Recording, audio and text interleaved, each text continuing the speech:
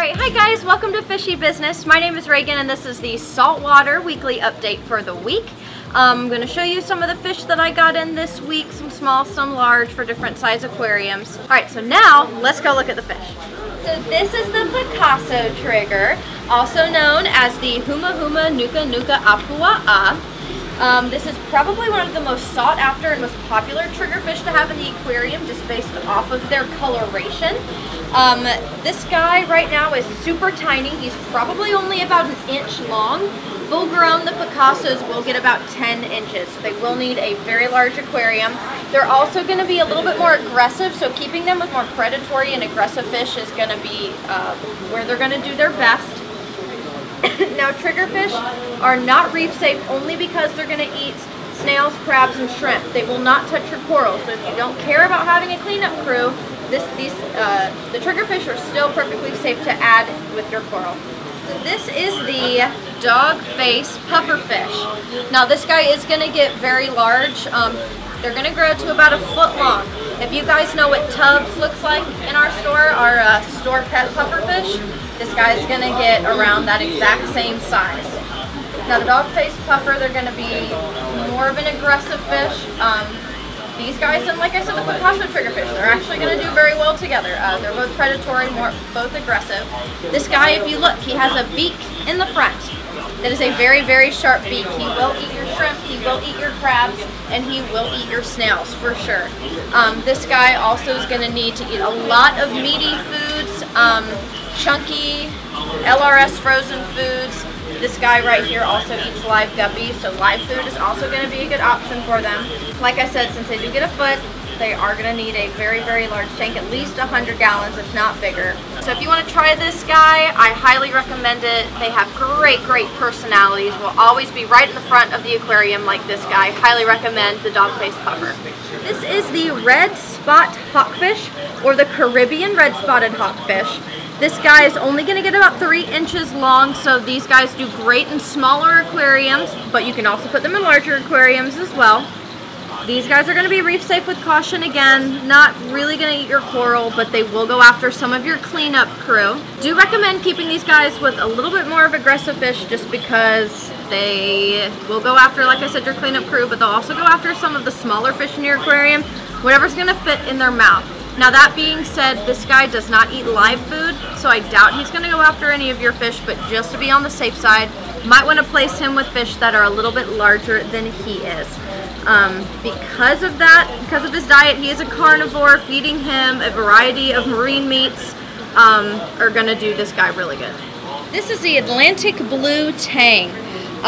These guys are reef compatible, so you can add them to your reef aquarium with a cleanup crew and coral.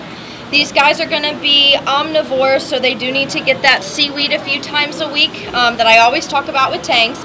But they're also going to eat meaty foods such as brine shrimp and mysis shrimp as well.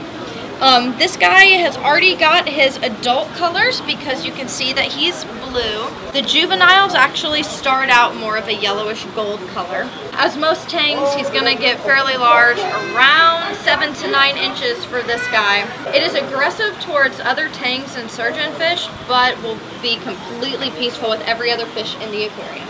So this is a Valentini pufferfish.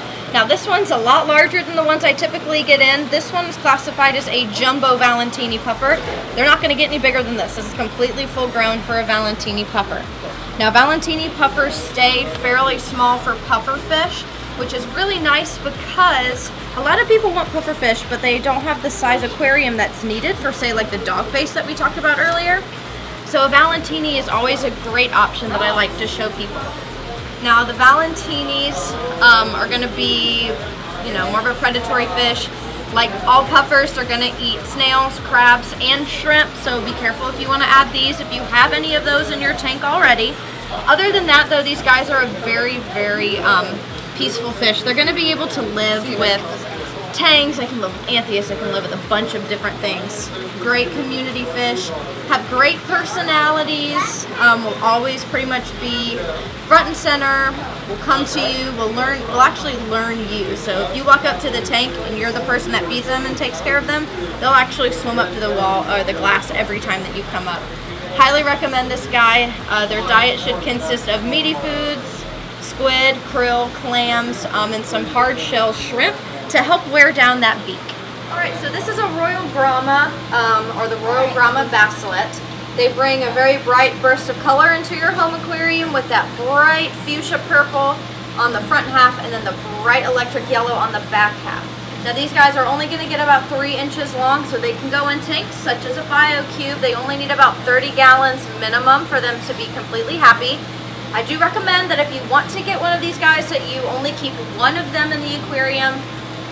They're peaceful towards pretty much anything else, but they will be very aggressive towards other Royal Brahmas.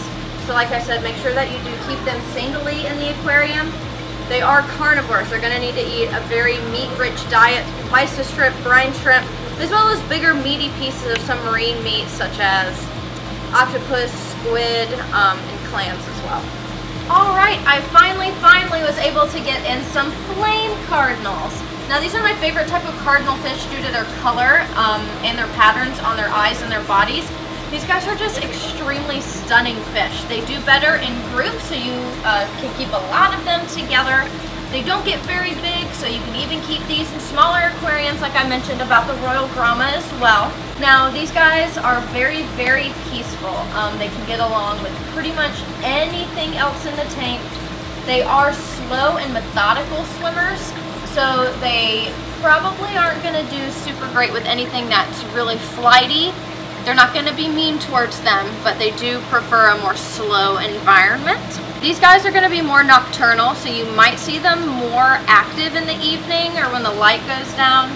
Even though they're nocturnal, they're still going to be out during the day, they just won't be as active. Now these guys require a well-balanced diet of meaty foods such as shrimp, marine flesh, bloodworms, mysis shrimp, brine shrimp, anything like that that's going to give them the meat and the vitamin-enriched foods that they need. Alright guys, thanks for watching. Please come check out all the rest of the fish that I got in this week. I have such an array of different fish, reef safe, non-reef safe, predatory, super calm and peaceful. I will have anything that you need for your aquarium. Please come down and check those out. Please follow us on Facebook, Instagram, and please subscribe and follow us on our YouTube channel. We are getting back into the self-help videos as well. Those are released on the weekends, on Saturday, so make sure that you keep an eye out for those. Your freshwater weekly update will be tomorrow, so also keep an eye out for that. Thanks guys for watching. We'll see you next week.